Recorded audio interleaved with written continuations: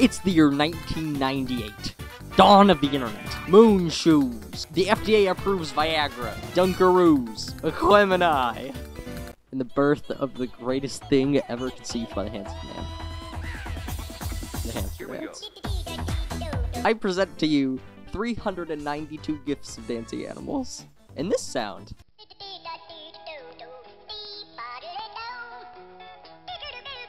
Which is actually a sample from the song Whistle Stop from the 1973 film Robin Hood. And if you remember the Alvin and the Chipmunks era of the internet, you know exactly what happened here. But for now, this is Deidre LaCarte, the original creator of the Hampsterdance website back in 1998. She sat down with me for a little bit to answer a whole bunch of my dumb fucking questions. The actual creation of the page spawned from a competition to see who could generate the most web traffic, and it was between her friend Melanie, who had an art page, and her sister Hazel, who had a music page. So naturally, when those are your competitors, you make this. It's only rational, and exactly what I would have done. I didn't have anything. I didn't have anything. Right? Well, I could have done it on my cat, but yes, I had a cat and a hamster at the same time. So, yeah, it's just like, I don't know. They'd already decided what they were going to do. I had no idea, and I was the one that had the computer. So the competition was supposed to end on December 31st, in which by that point the site had only garnered around 800 visits. The next morning, however, that would not be the case at all, because in the year 1999, the term viral had absolutely nothing to do with the internet, but the Hampsterdance was viral as fuck. People, that's how it all started. Somebody did not have a date on New Year's Eve and saw it, put it up on a web magazine, and it exploded. Huh. So, yeah, it's the people that don't get out much. Finding actual numbers for that morning is hard, because it was 20 fucking years ago, but it's reported at something around 30,000 visits overnight. And by June, it would be at 17 million. So there were a whole bunch of direct copies of the Hampsterdance website. And before we can elaborate on that, we have to talk about GeoCities. And if you're not 40, you're thinking, what the fuck is a GeoCities? GeoCities was a free hosting platform owned by Yahoo that shut down in 2019. Free hosting sites like that have restrictions on bandwidth. So when the Hampsterdance blew up, it couldn't handle web traffic. And also with it being hosted on GeoCities, they didn't have access to the actual domain Hampsterdance.com, they had a GeoCities link. Somebody else had the Hampsterdance.com, so they'd copied it over and added ads. Do you remember any of the copycat sites? Oh, yes. The Elder Gods. That's the one that sticks in my head. But there was the Pikachu site. There was the anything you could think about. They had, no, I can't really name. Tilted Media. Remember that name? I have that name in my notes. Oh, yes. George Vukovic. And I hope karma pays a visit. Oh, was he the one that owned the actual website? Like the one that stole it off of my Yeah. GeoCities page and made $45,000 US a month off of the advertising that he never even gave me a penny? Yeah, that one. Oh, I hope that goes out because I don't know. That's not slander and it's not libel because he did it. So they created Hamsterdance2.com, which it is still today. Growing up, because of the website, I thought that hamster was just spelled with a P. I thought that was like the actual spelling, when in fact it is not spelled like that at all. And it's because the hamster's name was Hampton. But more importantly, at this point, this is where a man called Jeffrey Lane comes into play. So I don't have a picture of Jeffrey Lane, and also I couldn't get in contact with him. So I'm going to use a picture of Akon instead. Jeffrey Lane had really big ideas for the Hampsterdance. He thoroughly believed that it could be more than just a silly little website. He founded Big Fun Media, where the Hampsterdance would be its first and only client. That wasn't the original name that he used to advertise the Hampsterdance, however. Jeffrey Lane. yeah. He did do a lot of work, but I was too naive to understand that an email address ending in @bong.com was anything different than, it's just a word. I didn't know what bong meant. B-O-N-G Oh, no. .com. And of course, he sent demos out to radio stations with that email address. How much a reputation for a kid-safe site is that? He held the carrot. Okay. Carrot. Here's the song. You won't get it. The Boomtang won't do anything unless you make me a partner in your company. Oh, shit. And he was really upset when we didn't make him voting. We just kind of gave him a little thing. He was really pissed. Yeah. Oh, yes. But he still got a third of nothing. So behind their back, Jeffrey had gone and contacted the Boomtang Boys and commissioned them to write and produce a track for the Hampsterdance, which would become the officially licensed version of the Hampsterdance. This is Rob DeBoer of the Boomtang Boys. He sat down with me in portrait mode to talk about a bunch of other dumb fucking questions that I had. We were, at the time,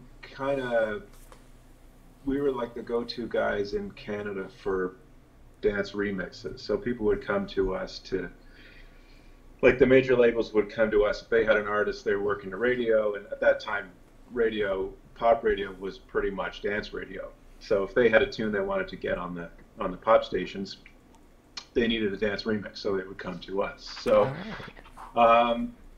Jeff Lane, who was hired by Deidre and her partner to basically kind of manage this crazy thing that was happening with their website and develop it, he knew of us through that remix work. So he called us up, and like the context of this whole thing, right? This was like themes, this was the days of Dancing Baby and All Your Bass and that kind of, it's the stuff that spread through email and stuff. Yeah. So I can't even remember if we had come across the Hampsterdance website at that point or not. I have a feeling maybe we hadn't seen it, and so we didn't really know what the hell this guy was talking about. Like, okay, interesting. It's what? Okay, dancing hamsters. So basically, he proposed. He wanted, at the time they had just used, as I'm sure you're aware, just the sped up Roger Miller sample, which they didn't have permission to use. Yeah.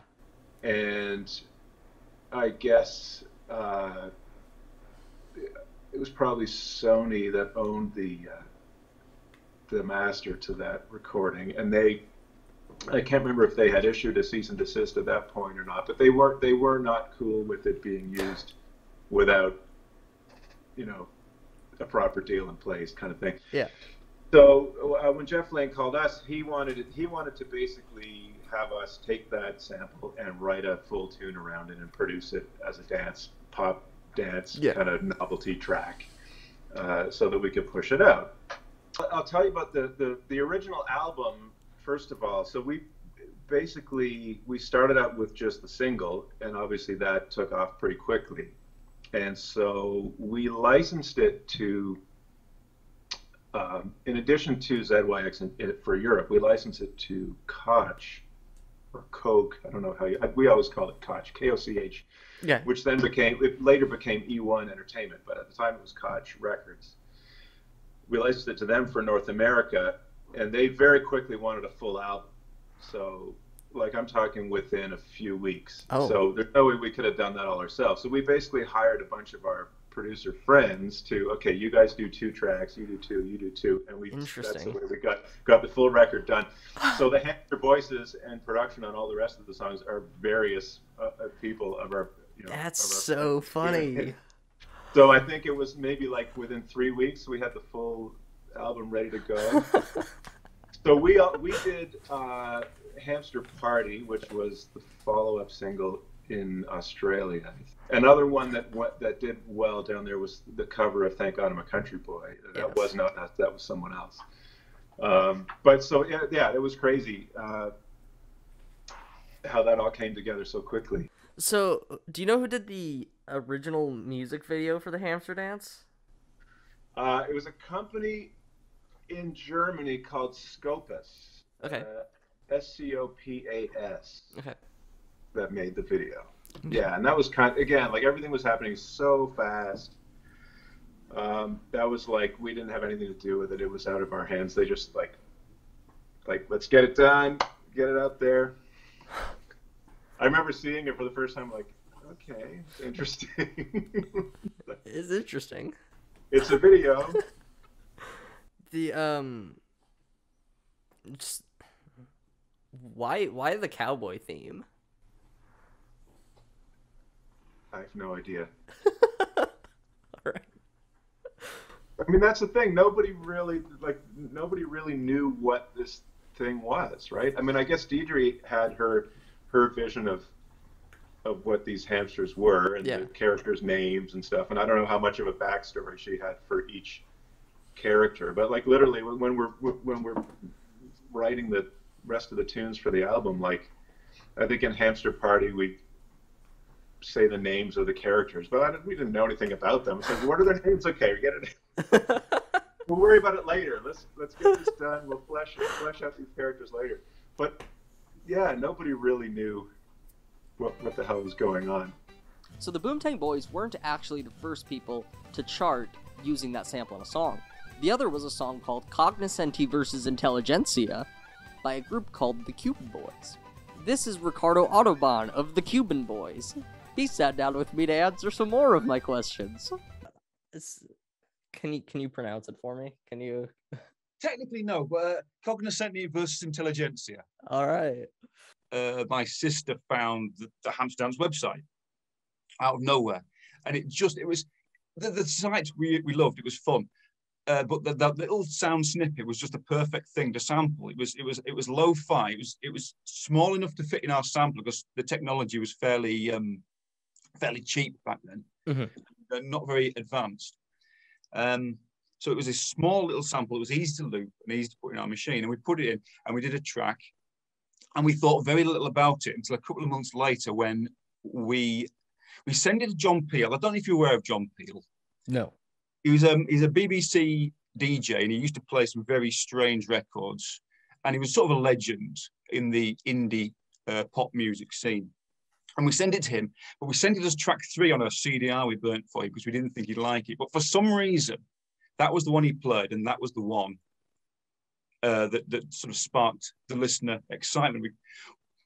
The Hampsterdance itself was kind of big by then, and we weren't really drawing attention to it on the record. It was just the Hampsterdance sample. But then there was this perfect storm of events. Everything sort of came together, and the nation loved it. There's one quote from about April '99 when it got its 3rd play on the radio. John Peel said it was the most requested song he'd ever had since God Save the Queen by the Sex Pistols, which at that point we thought, oh, we've got a hit on our hands here. And we did. It was like, if you see a film about a band making it big, and they send a tape to EMI Records and EMI Records sign them, and you think that's ridiculous, that can't happen, that's too stupid for words. But that's pretty much exactly what did happen. We went to EMI Records with this tape, said we've been on the radio, and they signed us, and we ended up making the record, which came out. It was delayed a bit, so it ended up coming out at Christmas. It came out at Christmas 1999, and we had this big sort of chart battle for the Christmas #1, which is a big deal in the UK. I'm not entirely sure whether the concept of the Christmas #1 is particularly well known in other countries, but in Britain, the idea of having the Christmas #1 is like the best #1 of the year. All right. So we had this big battle for the Christmas #1 against Cliff Richard, who is a sort of British showbiz legend, and Westlife, who were the biggest boy band at the time, and John Lennon, who was a dead Beatle, and us. And that was it. And that was it. We had a massive hit, and that is the entire story of the Cuban Boys. But by about December, we were getting these strange messages from a lawyer called Jeffrey Lane. Could be on our message board, and sort of it was kind of he'd post these things saying, "Oh, I hope you've got everything cleared and things," and we'd laugh and say, "No, of course we haven't." We like to I like to have a bit of a laugh sometimes. Yeah. But he seemed an odd character because he'd post things on our message board querying how legal our record was, and then follow-up comments would appear agreeing with him and supporting him, which we realized it turned out to be posted by him himself. We could tell from the IP address he was just replying to his own messages. Oh no. We thought we weren't particularly concerned by this lawyer. He seemed to be a bit of a sort of a Lionel Hutz type, and we didn't really care. We'd cleared the sample with Roger Miller's pick. Roger Miller wrote the song in the first place. We'd cleared the sample with that, and we'd re-recorded the sample as well. Essentially, our song is a cover version. To be fair, if you look at the art for Cognoscenti versus Intelligentsia, it does say worship at the altar of the hamster dance. I'm just saying. Yeah, no hamsters in the name. Yeah. And no references to hamsters, except on the CD cover, there was a big fucking hamster. It's not on that, but there was a sticker on it. EMI insisted we put a sticker on it referencing the Hampsterdance. Yeah, I was wondering about that. We said worship at the altar of the Hampsterdance. It was kind of trying to be a bit funny and weird. And it was the only reference to the Hampsterdance on the whole physical product. And I think we almost got into trouble for that, but by the time anybody cared enough, I think the whole thing was over, and it was clear there was no way of suing us to any great extent. There's a solid amount of tension when discussing the Cuban Boys, especially if you go back to old articles, like this one called "The Cuban Boys Stole My Hamsters," where the Cuban Boys had contacted Deidre and asked her to write a blurb and post it on her website advertising their song. Which is really fucking funny. The response quote says, "My martial arts code forbids violence." It's at this point that I should mention that Deidre was a martial arts instructor, and in the summer of 2000, the officially licensed Hampsterdance would release and become a #1 hit. So at this point, everything's fucked up. What the fuck is a Hampsterdance? Is this? Is the song? Is this? It's a complicated answer at this point in the story. For legal reasons to protect the IP, Hampton Hamster Productions was formed, which was then sold to Abaddis International, which created a slew of other problems, which they still own the property today. This is when we bring in a man called Bill Porfido, who I also could not find contact information for, so I'm using a picture of Danny DeVito instead. He's the president of Abaddis International. The sale to Abaddis was a fucking mess. When we sold our company, Hampton Hamster Productions, Yes. for the database of over 1 million unique email addresses, because they didn't actually know what they were buying. It's in one of the articles. Oh. So that's what they bought. At this point, they still didn't have the rights to Hamsterdance.com, so they sold Hamsterdance2.com, which it is still today. What's really funny is that the Hamsterdance song appears absolutely nowhere on the site, because they never sold it. And honestly, like, where it still is doing the most business is through Hallmark. So we've had a deal with Hallmark for a long time. And so they've got the thing in all kinds of products. Like originally it was just like greeting cards that you open it up and it plays a bit of the song. But it's like, I don't even know what all product lines they have it in. Lots. And the crazy thing is, when we get statements from them, sometimes I sort of dig around and see, okay, like who's bought, like, I guess the nostalgia factor is there. That people like, oh yeah, that song, they buy it in a card, and I'm glad they do. But the funny thing is, the bulk of the sales seem to be from like military bases. Interesting. Yeah, which I thought was fascinating, because I guess, all right, so, like, first of all, who buys cards anymore? Well, I guess people that are stationed away from their families and want to have something physical to send instead of just emailing and stuff. Like, I guess that's the appeal. So Hallmark must have like their own stores set up on military bases to sell this stuff. But it's that took me by surprise. That is surprising. Kind of interesting. According to Deidre, the actual royalties from the sale to Abaddis came out to an earth-shattering $4.36. With the contract when we signed, they were supposed to pay us royalties. Yes. I have never received one single, no, I lied, It was $4.36, and I think my ex-wife has the receipt of it.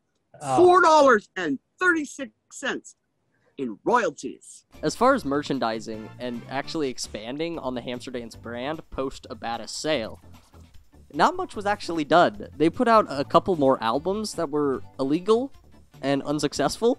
But we had in our contract with Deidre and her partners basically a clause that said we had right of first refusal on any future Hamster music, which means if anyone's making any more Hampsterdance recordings, they got to call us first. Well, the guys that bought the property from them didn't. They just threw that in the garbage and went. He basically, the guy hired his cousin to do a bunch of new music for it or something, and they just started doing their own thing and just cut us out of the loop completely. But to my knowledge, none of that stuff ever did it didn't get any traction. Except for the one thing that did materialize, which is a straight-to-DVD animated film called How the Hamster Saved Winter. I've been looking for this thing for fucking months. And the only lead that I have is off the dead Hampsterdance Twitter account, where the guy says that they have some, but he won't respond, and he hasn't responded to anything in years. What's funny is it's listed as for sale on the website. You can't buy it. It's not even listed on IMDb.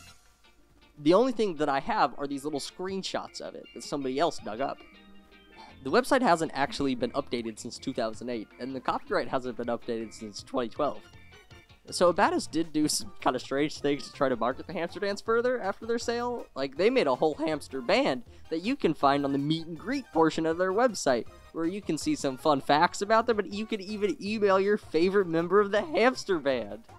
Because Flash Player is dead, and the site hasn't been touched since I was 9 years old, a lot of it simply does not work. The website does not work. And that's how it sits. The Hampsterdance is one big dead meme. Because the Hampsterdance is what it is, there's a whole bunch of fan-made community content. Like, here it is played on Guitar Hero, here's on Beat Saber, here it is played in a bathroom stall, which is a really fucking funny video. I love the Hampsterdance living in obscurity the way that it is, because it's so niche. Other than the fact that the song's a fucking banger, it's so fucking good. It's so fucking good. Because it's a perfect hit. It's brilliant. It's not trying to be too clever. It's not trying to be overly odd. It's a brilliant pop version of the track, and it's the one obviously that everybody sort of knows nowadays. It's the one that's been in Family Guy and stuff like that, and it's a work of art, quite frankly. This actually all started because the Hampsterdance appeared on my Discover Weekly on Spotify, and I thought it would be really, really funny if I listened to it for like 90 fucking hours and then made it my most streamed song of all time. Which I did without cheating, because letting it play while you sleep is cheating. So why stop there? Why stop at wasting a whole bunch of my time and degrading my mental state and not know everything about the Hampsterdance ever? Are you still sane? Is that why you're talking to me? Whether or not you want to find out whether or not if I'm on lithium or a Ritalin, psychotic drugs? Sure. Oh my god. I found out they did a vinyl run, which I purchased. They didn't really run any merchandise or toys or anything past the actual release of the DVD film. They did have a toy fair, which was pre-Abaddis sale, that was stocked with toy hamsters that never went to market. If you look around on eBay, you can find a bunch of bootleg singing hamsters circa 2003. They were made by a company called Jemmy, and Jemmy has some massive fucking partners, but the Hampsterdance is not one of them. So because they didn't actually make any merchandise, I decided to make my own. I'd like to thank all of my Patreon subscribers for making this video possible. That's funny because I made the joke in my last video, and also I have 19 subscribers total.